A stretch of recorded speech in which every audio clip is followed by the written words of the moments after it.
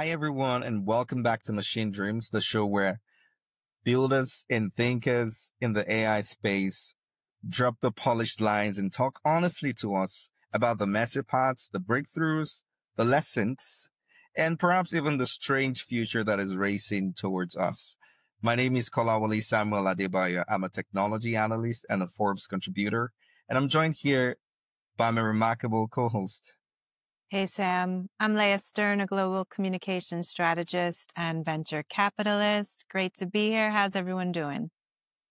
How are you doing, Leah? You look really great. Well, thank you. I can always rely on lots of compliments from you, and I appreciate that. Today, we're joined by Ofir Mulla, CTO of Lumana, a company trying to help AI systems understand the real world better. Thank you so much for joining us. Thank you for hosting me. Yeah, thank you. Thank you again, Ofer. So let's just get straight into it. For all the advancements that we've seen with AI systems today, I'm still very curious about why cameras, especially AI-driven cameras, can't seem to get, human movements correctly. Just the other day, somebody was telling me about how an AI system saw a shadow and the thought that it was a person. So what's the big problem here? Why can't AI systems recognize human movement? Well, I think it depends on which layers you're putting and what you call an AI system. If an AI system, for example, is focusing only on detection, okay, they just want to see people with some kind of a generic models and things like that. Sometimes they see a shadow, they consider it as a person, right? Because people overnight might look, more dark and things like that. So it really depends which layers you're putting in your AI system. If it's very basic detection only and things like that, you might get many false detection and basically false insights. Ofir, when you dug into existing systems, what surprised you the most about how they see the world? Was it lighting or posture or maybe even timing? I think it's understanding that every scene is different, right? You may agree with me that today, a person walking in Chicago, for example, in winter, it doesn't look like someone over summer on Miami Beach, as an example, right? So I think that understanding that every scene is different, every scene is having a different context, from movement of people, but also to how do they look, right? Cameras that are viewing from top doesn't look like cameras that are viewing from front, and things like that. Once you understand that, you need to understand, you understand how you are and what type of models and what type of AI solutions you need to put on top of cameras. It's interesting that you spoke about context because I talk to people in the AI space all the time, and it's a recurrent theme in our conversations. Why is context such a very, very big problem? And I'm not just asking why it's such a big problem. It also seems like it's such a big problem that can't even be solved, because no matter the advancements we're seeing in AI models, they still have really hard time with context. So it really depends on what type of solution, right? If you want to, you cannot squeeze the entire world into one model that will solve it all, right?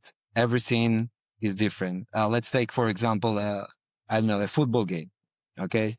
When a touchdown is scored, right? You see the fans are jumping and waving their hands and hugging and kind of moving with something that if you just put it in a generic model, it will look like an aggression, right?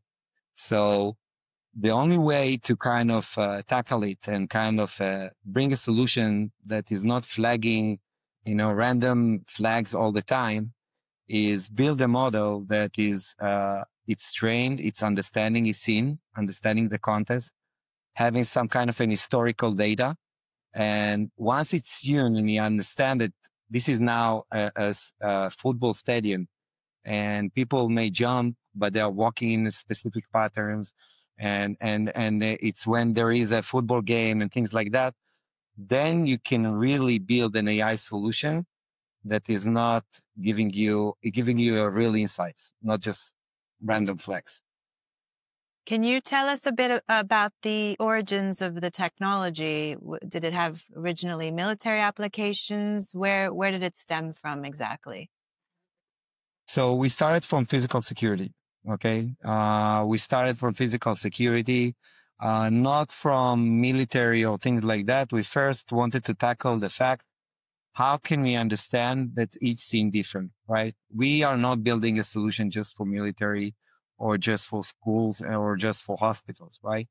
We first build a platform that understand where it's located, what are the patterns there, how people looks like. It's trained itself. It's in a self-supervised that is kind of keeping the customer privacy, understanding the scene. And then only by that, it's giving each camera a specific model. This way we build a platform that is suitable for military use case, but also kindergartens, right? Because at the end, what we need is someone that not human, right? Because we want to keep customer privacy, to train the model and to tune the camera and understand what the camera see. And after we build this platform, we see our solutions, of course, in physical security, in military solutions, but also in hospitals, and also in operation. Because if you want to track people, there is nothing different by tracking people or tracking iron bolts, as an example, right? I need to understand what is an iron bolt. I need to understand the pattern that it moves, right? Same as people. Let's talk about safety and security. There have been well documented cases, I'm sure that you know about that, of, you know, systems having facial recognition errors, bias issues, misclassifications, like what I told you about, seeing trees as human beings or that kind of thing. Beyond the technicality, because this is safety here, if we have an AI system that essentially cannot see the world the way it's supposed to be, then that's really scary. How do we make these systems safe, really? I think it's finding the right balance. Okay, at the end, right? You want the system to find you the bad guy every time, but you don't want to be arrested, kind of getting all the time alerts that a bad guy is coming, right? So you want to dynamically set the threshold based on the population that you see and based on the differentiation of the bad guy from the other world. So just being able to set this threshold dynamically, you'll be able to set a system that will not be perfect, right? There is no 100% perfect. There is no 100% accuracy. When we promised it, we are not there, but we need to be better than human viewing videos and human viewing cameras. So once we are setting this threshold and setting the balance correctly, then we can really rely on AI systems to be better than humans that are monitoring videos. Are you able to share a specific situation, incident where your technology really came into its own, tracked someone down, secured a situation, something you can share in action? Well, there are many. I think the one that is kind of, there are many that are jumping. So we are located in cities, okay? And I started before by saying how we build our models. So we build our model by training a detection for each cameras, understanding the context where the camera is placed, and getting historical footage. So in one of the cities that we are located, we set an alert of unusual activity. Unusual activity is basically alerting the one that is monitoring the video. Something bad is happening. Sometimes we don't really can explain what is bad, but look at that. And he got an alert around 2 a.m. I think in the middle of the night of a kindergarten that there were some females and males there. Some were drunk. They were loitering for a long time. Now, since the systems, right, was trained to detect people also overnight, also with shadows like the problem that you mentioned, and understand that this is a kindergarten, people, they are not supposed to be overnight there. For sure, not for a long time. Maybe they are passing, right? Only an AI system like us that were able to do detection properly, understand the context where it's placed, and understanding historical footage that people are not hanging there over time. Even without setting an alert, it's pointing them that, go and check there is something bad that is happening there. You talked about human detection as opposed to detection by AI systems the other time. Would you say that we're at a point where these AI systems are better at detection than human beings? And I'll tell you why I asked. Sometimes when you write an article as a technology writer, you pass it through an AI tool that's supposed to detect, whether it was AI generated. And then the AI tool says that something you wrote by yourself was generated by AI. And I sort of like want to link that to the issue of with deepfakes, right? I, is there going to be a scenario where an AI system can detect deepfakes better than human beings, or what is the confusion here? What is the potential? So we need to distinguish between deepfake, for example, of textual writing and things like that. Like you can understand patterns, but if you're asking on the visual words, for sure, I think we passed already this point, right?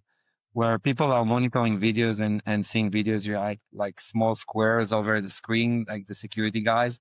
I think there were many researchers that showed that after 10 minutes, they are getting blind, right? Because it's the same patterns, right? They are viewing an image that, overnight is most of the time is static, they are not moving. So the human, as a human being, we are getting tired, right? We are getting tired on what you view, and sometimes we don't really see what is really happening. So on the visual words, for sure, I think that we passed it. Now, as for understanding on the deep fake, right, we can do a full podcast only on that, regardless of the vision world, right? Where I think on the LLM sides, um, it's a bit different about writing text and writing articles and things like that, and analyzing whether this was written by someone that is human or not, because these models are driven at the end from what humans were reading before, right? They are reading articles and they are reading and they are getting the insights, and they are just summarizing it based on what you want. So it's a bit different. If you had to look a few years ahead, what does the next generation of physical AI look like to you? So to me, I don't want that humans will define for AI what to detect for, right? I think it's right, because at the end, think about like alerts that exist today. Someone is coming to whatever visual AI, they're drawing a line and they're saying, you know what, if someone is passing this fence, it's something that is not correct, right? It's something that is unusual. And you know what, if people are standing here for more than 1 minute, it's unusual. Now, take the case that I spoke with you about. I don't want to define the camera, what is usual and what is unusual. I don't want to define the context, right? I just want to place it. I want like a security guard, right? I want to point it here, look on the environment, monitor for a week, understand what is usual, understand what is unusual, and just let me know when something bad happens. And even not for something bad happens, right? If I want to, for example, let's take some restaurants, right? I want at the end, and I have cameras in the kitchen, right? I want to at the end to understand whether my employees are wearing gloves, right? Are they taking care of the food when they are preparing it? I want them to summarize it, what happens. So I want to be able to communicate with the camera with a free text language, understand what happened, get their insight based on 24/7 monitoring, and without being able or being needed to define to the AI system what to look for. It seems to me you're talking about cameras that are not just seeing the world, but are also intelligent in a way. Yeah, for sure. Right. Being able to detect, understand the context, and have all this and have an access to the historical footage and historical insights, right? We kind of have the three layers in order to understand the world better. As a way to draw the curtains, what's one, I know you see a lot of misconceptions, but what's one misconception about AI perception that you wish the industry would finally drop? I think there are no magics, okay, at the end, right? You need to get, and sometimes it's very hard to customers, right? Because they're seeing, nice demos, find me a person with a red shirt, and hey, you get a person with the red shirt, right? And you know, and they're saying, and it's really understanding whether your solution is having all the 3 layers, right? Because today with all this VLM, right, you can put an image and tell me what there is in the image, and they will tell you there are 2 people that are talking together. Now, is your system can really guarantee that it will monitor, it will not lose any events? Can I trust it, right? Only if you will explain to me how you build your platform, that it's not just one layer, it's kind of several layers that are built one on top of the other, and it's not just a generic VLM or generic model that is answering the word, right? You cannot fit the word into one solution, into one model. It's more complex than that. Ofir, thank you so much for taking us into parts of AI that most people never think about, but that actually shape safe and trustworthy AI. Thank you. Thank you to everyone listening. This is Machine Dreams. More transparent, unfiltered conversations with the people shaping the future of AI are on the way. If you enjoyed this, subscribe, share it with someone curious, and stick around. There's so much more to come. Thanks again. See you next time.